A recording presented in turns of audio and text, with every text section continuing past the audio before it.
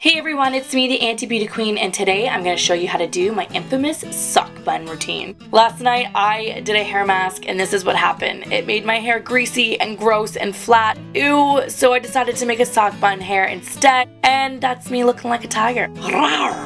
First, you're going to take some dry shampoo and spray it all over your hair. It just collects the grease. I know, a little TMI, and it's kind of good if you skip a shower or two. And you're going to get some white powder on your hair, but that's fine. Just brush it out and it will disappear. Now you're going to take an elastic band.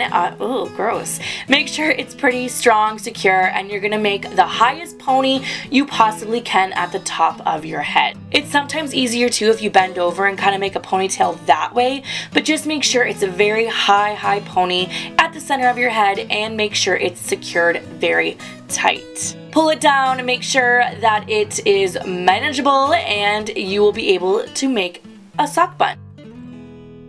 Ooh, watch me dance. There's me, just still making sure it's perfect. Yep, it is.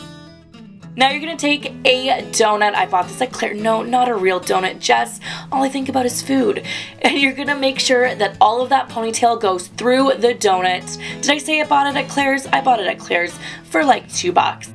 And then you're going to kind of look like Cousin In and drape all of your hair over like a waterfall. I kind of look like a tree trunk. Now you're going to take your favorite hairspray and spray it all over to kind of tame those flyaways like so. And then you're going to take a very loose elastic band that will fit directly over that donut. Should I leave it like this? Ooh, so pretty. Hello, boys. Ooh. No, I don't think so. Now you're going to take a bobby pin and you're going to make sure that all of that loose hair gets wrapped around the bun. And bobby pin it in place. And now noticing in this video, I had a loose hair that I did not get. Oh well, do I leave it like this?